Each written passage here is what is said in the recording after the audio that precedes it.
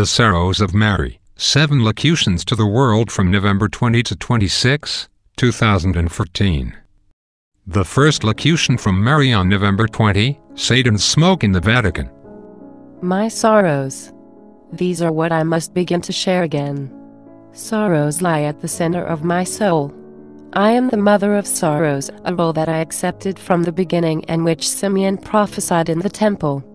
The temple became my place of sorrows. I was wounded by Jesus' words when I found him in the temple.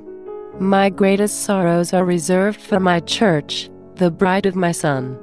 The fires of Satan have burned brightly within the church, even in its highest offices. This smoke arises today from those who hold back the fullness of my graces. I must teach the world.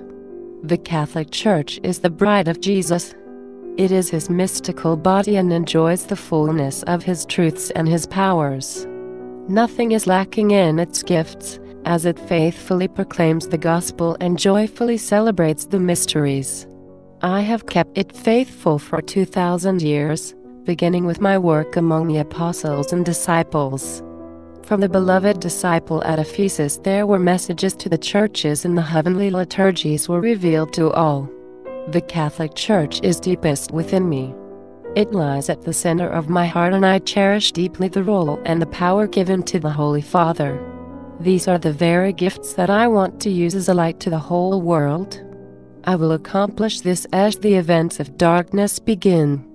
However, I must speak so the whole world and especially the Holy Father understands. Satan's smoke has reached the highest levels of the Vatican. His deceptions fill the Vatican and so many whom he has planted there. Would this not be his plan, to enter the very stronghold of the Church? This is my greatest sorrow. To overcome this, I must make alternate plans so my Church is exalted. The second locution from Mary on November 21, Seeking Total Surrender. Time is slipping away. The light is dimming and the darkness is growing. All of this I see so clearly and try to warn the world. Every day, there are new sorrows and no answers are found. Mankind is surrounded by evil. Satan wants a moment when the world will surrender to him and make him king. Earth will become his new kingdom. Cast out from heaven, he will at last claim what heaven so desires, and earth taken up into God's glory.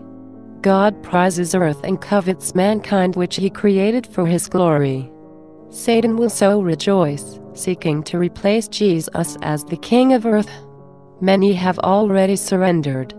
They have given themselves, heart and soul, to Satan. He has already tasted of their blood and filled them with his evils. He multiplies their numbers, equips them with powers, enlightens them with his own intelligence and sends them out to conquer the whole world for his kingdom.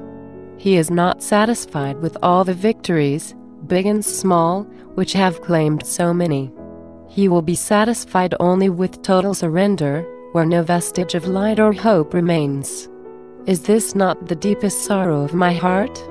Not just to see what has already happened, but also to see all that Satan plans and hopes to accomplish. So many events lie ahead. So many traps of darkness. So many places where literally the earth will open up to swallow its victims. Every day, the number that I can save grows less and less. Once Satan grasps a soul, he quickly brings it deeper into his darkness, so the soul does not know how to respond to my light. So, I visit the earth. I go to the homes and places where my name is invoked. I especially use these locutions. I always whisper words of encouragement. Stay strong. Abide in the light. Let no darkness enter your heart or your home. Do not fear what is happening. To those who invoke me, I will give the strength never to surrender and even to help others not to surrender. The third locution from Mary on November 22, the sacred moment of worldly emptiness. I see all that will come about. These events are still hidden from human eyes, but soon all will be seen clearly. Human life will be changed. Many will lose hope. Severe changes will result, one after another. Hearts will be dismayed. Many will despair. Life will not be the same. How I hate to speak those words, how much better to promise a bright and glorious future. However, that is not the road which man has chosen. He is free. He makes his daily decisions. He decides the road and the direction. Soon, he will come to the end of the road, with seemingly nowhere to go. Many options will have been ripped from his hands. The greatness of his systems will be gone. Even what he considered his lifelines will be jeopardized and, in some instances, will no longer function. Enough will remain for people to survive, but at a much lower level than now. Such will be the reduced state of the human race. The effects will be felt everywhere and all will admit that human life has been severely changed. That will be the moment of my coming, when the very powers of the world are muted. When the voice of the world is silenced. When men no longer listen to the sweet tunes of profitable music. When so much has been taken away from human hearts. What a sacred moment. A door is ajar. Hearts are empty. This is when I can come and say, "Come here. Walk this way. I will save you." Blessed are those who have prepared for those times. They will see the new road. The fourth locution from Mary on November 23, gathering with others. All is not hopeless, but the road of hope will be seen only by a divine light given to groups dedicated to me. This I want to explain very deeply. When a person receives my light, they see the need for others. They cannot walk alone. There must be others. Where are the people who believe in my messages and gather to fulfill my requests? Everywhere I have appeared, I have urged people to gather and to help one another. But the groups come and go. Many start with a burst of enthusiasm and then allow their zeal to cool. In the year ahead, you will need a great light of hope which you can only receive if you are bonded to others in communal prayer, where all search for the road of light. If you are faithful to this regular gathering, even if it is just within your home, I will assure you are the light needed for hope. How often I have spoken of the coming darkness. A certitude grows within you that it will certainly take place. I want you also to be certain of my light in the darkness, which I can only give you if you gather as often as possible with others. Gathering with others is the secret that I want to reveal. Personal prayer is important, but my special gifts are given when people gather, when they commit themselves to join their hearts. If, when the darkness comes, you remain with others, I will constantly pour out my light and you will find the road of hope. The fifth locution from Mary on November 24, the three stages. I am taking the church into my own hands, just as a mother lifts into her arms a child who is endangered. I will do this in many ways. First, new devotions must spread quickly so people become more attentive. A fresh awareness must come over the church, a widespread sense that all must return to my Immaculate Heart. This will prepare for the next stage when the great difficulties begin, which I call the events. People will begin to search. For many with faith, this will be a religious search, and the new awareness will lead them to search for me. Finally, there is the third stage, when by the Holy Father's consecration of Russia, I will come completely onto the world stage, offering to mankind the full gifts of my Immaculate Heart. Then, the war will break out. Until now, there have been only surrenders. There has been no army of Mary because I have been kept out of the limelight. All of that will end. I will come onto the scene. All will see my actions in every part of the world. Great new devotions will spring up and be embraced by millions. It will be like a massive tsunami, but one that brings life, not death. My advice for now is, prepare. Take up once again the familiar devotions.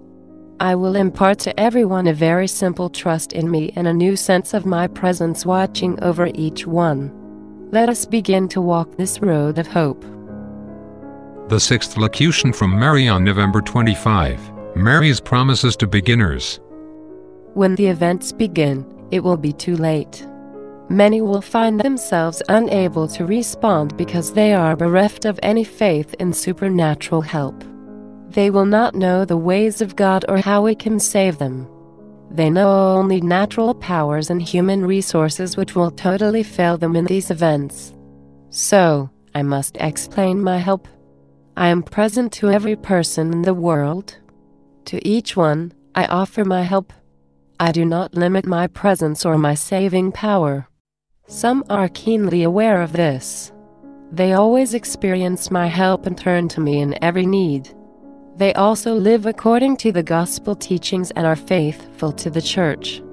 They understand my promises because they are already experiencing my presence. Now I speak to others. Through these locutions they are beginning to grasp the need for my help. They also see my promise and my new gifts that will be needed to face the future events which will severely change the whole world. To these I say, you have beginning faith. Your hearts are filled with beginning light. You sense something new. Your mind has been plunged into all my promises. You see a new road which you want to walk. This road is true. The invitation is so vital. Follow these new hopes. Commit yourself to my ways. I am awakening you while there is still time. Follow these holy desires. Soon, you, too, will realize that I am always present, always helping and always leading. You have found the door to my immaculate heart. Enter quickly and remain there. You will be safe. The seventh locution from Mary on November 26. Evils not yet seen. Time moves on and events take control. Mankind loses power and looks on helplessly as forces that he has released take their own path. Such is the state of the world. By so many decisions, mankind has released forces that are shaping his destiny and forming his systems. Even those who understand what is happening have no power to control the events. Yet, the events that I am speaking of are still hidden. They are not the same as those which fill today's headlines. They are forces embedded in the human structures whose time has not yet come. Satan knows well the destructive powers which he long ago planted in human life, through the selfish decisions of those whose hearts he controlled. Now, he waits for the right moment when these destructive powers will best be used. These are the sorrows of my heart which I see so clearly, future evils not yet brought forth. My response is to visit people. I visit those with great powers so they make decisions. I visit those who hold authority in the church, so they might be enlightened. I visit you, O reader, and I offer you special graces. Listen to what I am saying within you. Do not put off until tomorrow what you must do today. How important are the inner stirrings of your heart? Listen. Receive. Act. Tell others. Nothing is too little. I will bless every prayer and every effort,